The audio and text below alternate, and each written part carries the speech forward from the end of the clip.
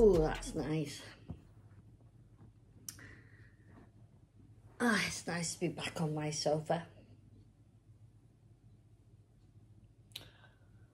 On Tuesday, I uploaded a new video, a new playlist. Although that's not quite true, because the playlist has been around for quite some time. It's just that I haven't been back in the garden until recently.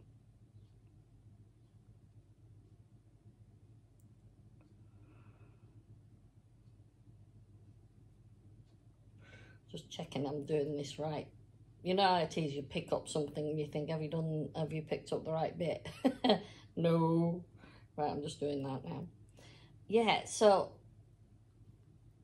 if you've not seen it already, please go to my garden vlog, episode 1.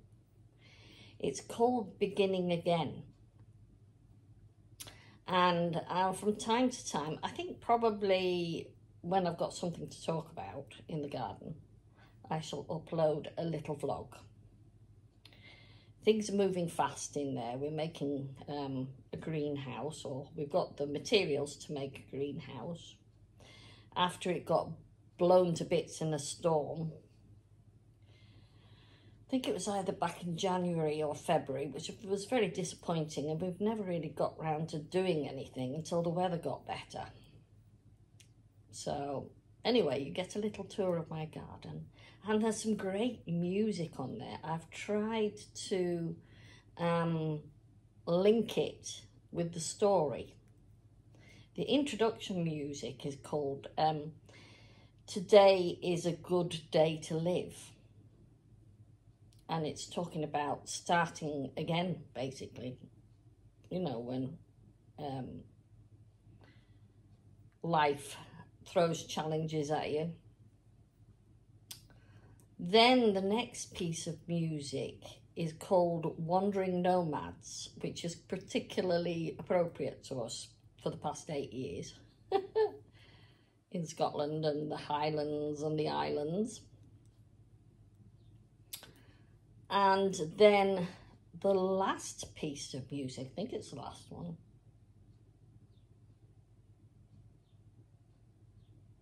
yeah, I think it's the last one, the last main one anyway, is called Weathering the Storm. So yeah, I think they're all appropriate, and I love the music, and I get quite a few comments about my music, so I thought I'd just give you a little hint as to some of the music I'm using and how I use my music. I pick titles that are appropriate to the particular story I'm trying to tell.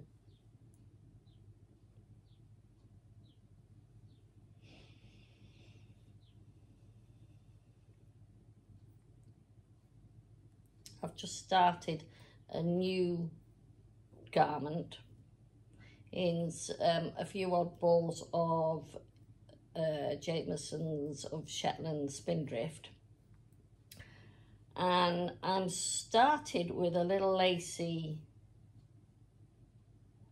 collar here. It's coming a little bit.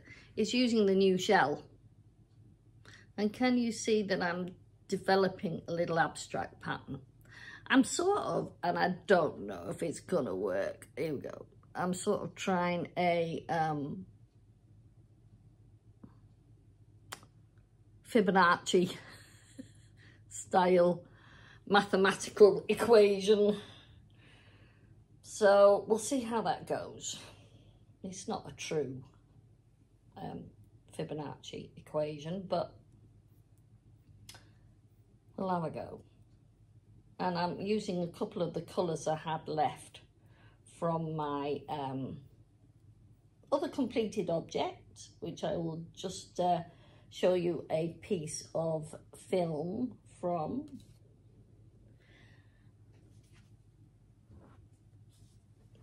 And these are the colours I'm using for this one. It's more muted, but it has a little bit of brightness in it. I'm looking forward to seeing how that turns out.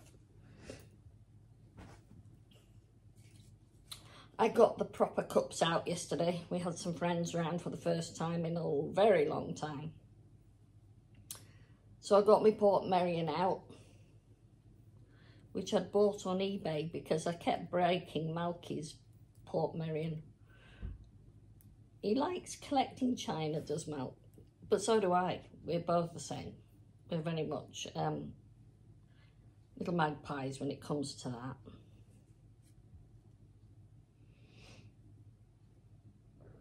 He also likes collecting art. He has his particulars, and we actually bought the same picture twice by accident. Would you believe that? So one is on that wall and the other's on that wall. But it's a local artist, a textile artist actually. So you see, he's quite a bit of he likes his textiles as well.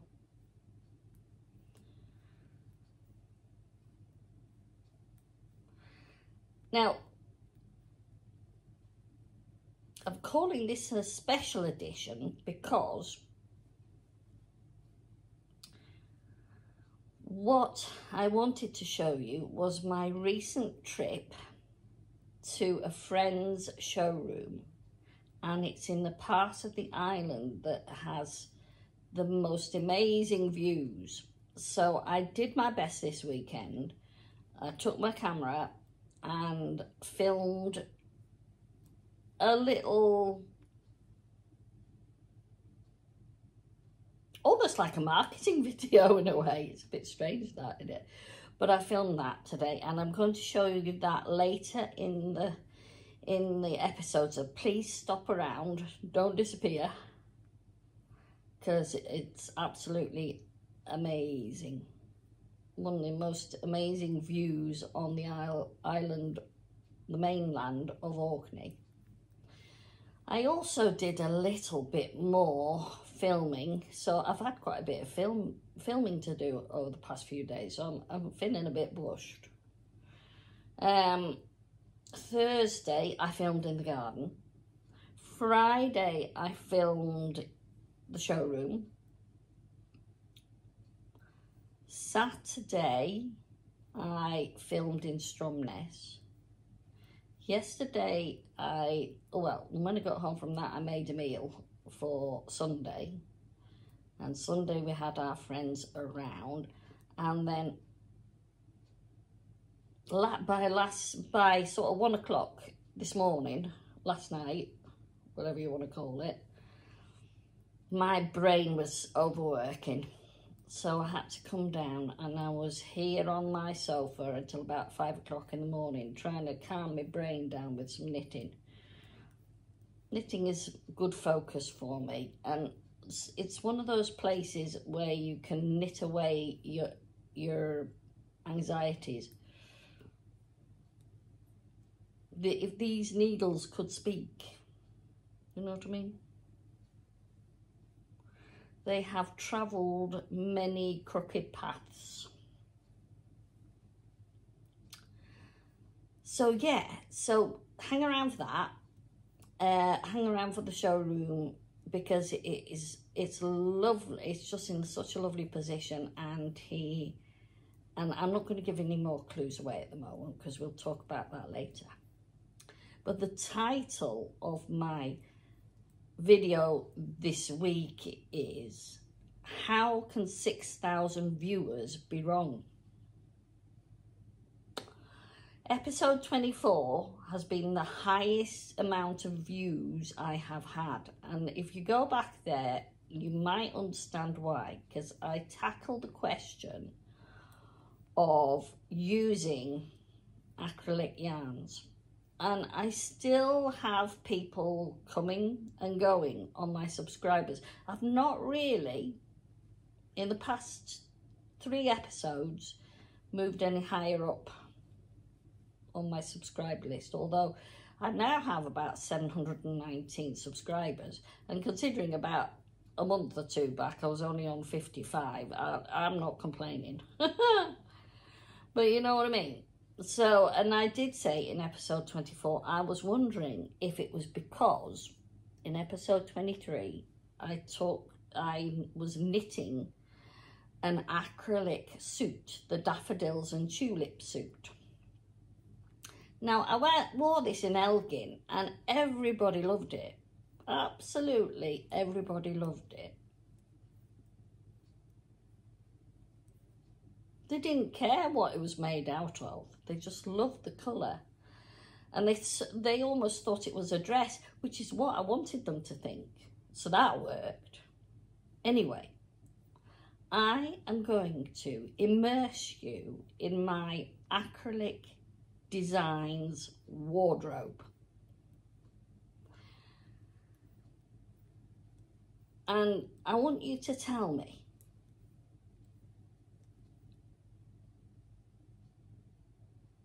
did I do something wrong?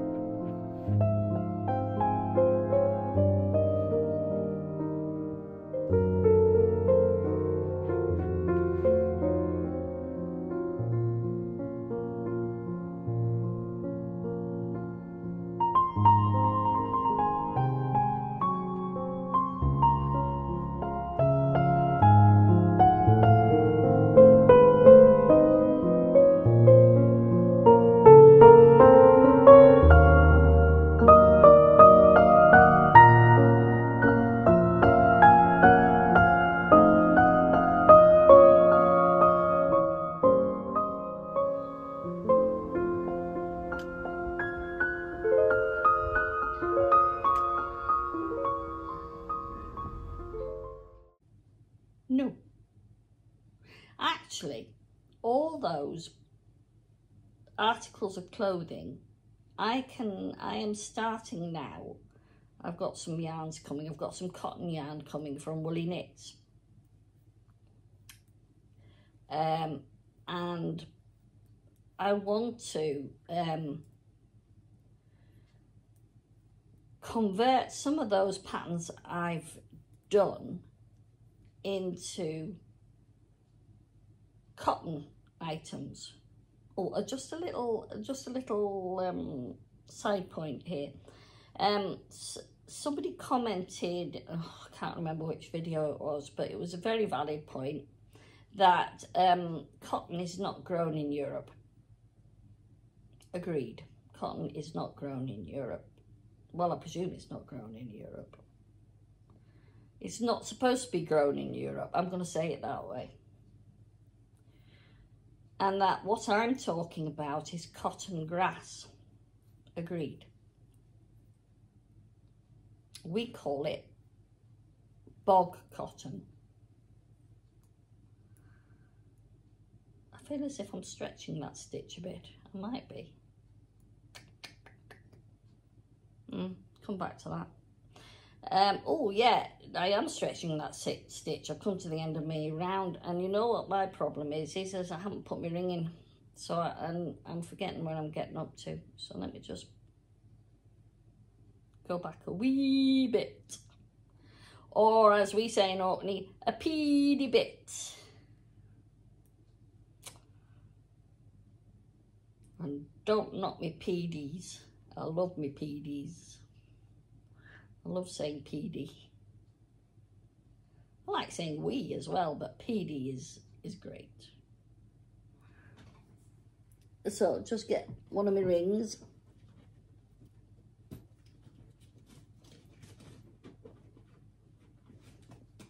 There you go.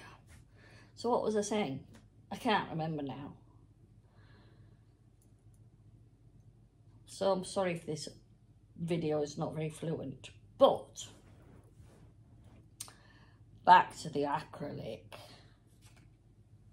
So to all my woolly followers, I am not abandoning my wool,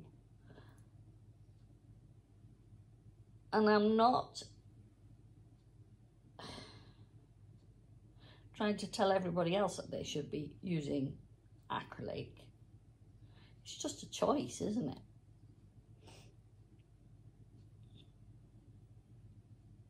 And if you want to leave, I understand that. But you're going to miss out on all the other stuff I do in wool and in cotton and in plant fibres. Like I've said before, you know, if you...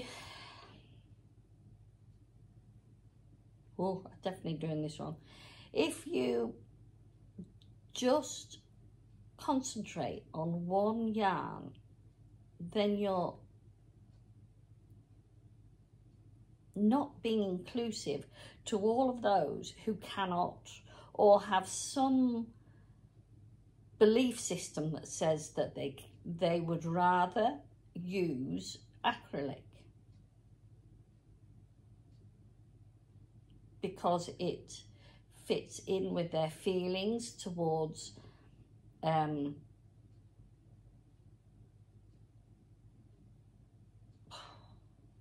it's a hard one, isn't it? It's just like, I mean, let's think about it. If you're a vegan, quite often people would rather use plant-based yarns, or acrylic is an acceptable yarn to them. Some people need something that is anti-tickle. Acrylic on the main is anti-tickle. There are, I think there is one or two, maybe of the cheaper ones that are not so anti-tickle, but on the whole, they're anti-tickle. Yeah, I'm doing this right. You know what? I always do a pattern row when I'm talking, don't I? So I'm going to stop. I'm going to stop there because otherwise I'm going to lose my pattern. So it's on wool anyway, so we're not on that. I actually didn't film this bit, but I am sitting next to a shawl that is made in Stylecraft Special DK with lots of different colours and a flower. Let's put it on. I love this shawl because you know what? I designed a little something different into it. So I'm just going to put it over me like that. I've got that end. I see the flower. I didn't sew all the way around it. I left a gap. So I'll put that in there now. And that holds my shawl together. And I like the flower. Now I designed that in acrylic, and I made it in acrylic in all sorts of different colours. But I could easily have done that in a double knit yarn. There are plenty around, as I've already said. Even I could do this in a beautiful, in a spindrift double knit. You know what I mean? Jamesons of Shetland do a double knit. I could have done it in that. One ball of each colour would have been great. But what is also interesting is we always talk about mixed media. So why don't we just mix styles of yarn that we have in an outfit? Just a moment. So the jumper. Oh, we'll do it with the there. Now that jumper there, that's lovely. That I love the peplum on that. I love the little edging on the bottom. It's a bell sleeve, like I said it would be. Now, you know, I've got a purple top on underneath at the moment, magenta. But you know, let's do that. You see, the colours just fit in.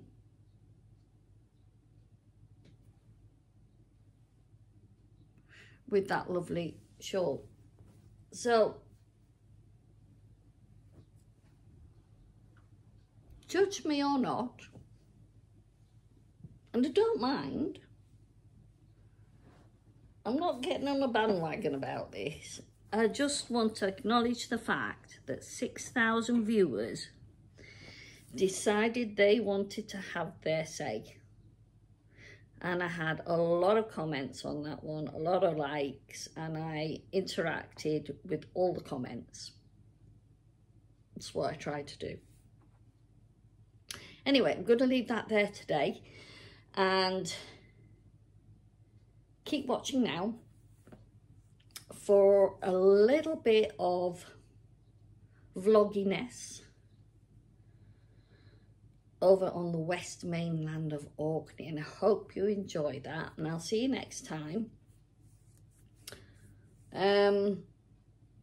Perhaps you'd just like to like and comment on what you think about it. I think there's a lot of people talking about it at the moment. I don't know if that's because I've started it off, or maybe it was there before but I just never noticed, you know what I mean? And I'm going to finish my cup of tea. Oh, and don't forget to watch my garden vlog. I'm really proud of that. And it's going to be a little journal of how we begin again in our garden. And yeah, that was uploaded on Tuesday. And the next one, I don't know when the next one will be. Yeah, lovely to speak to you again. And see you next time.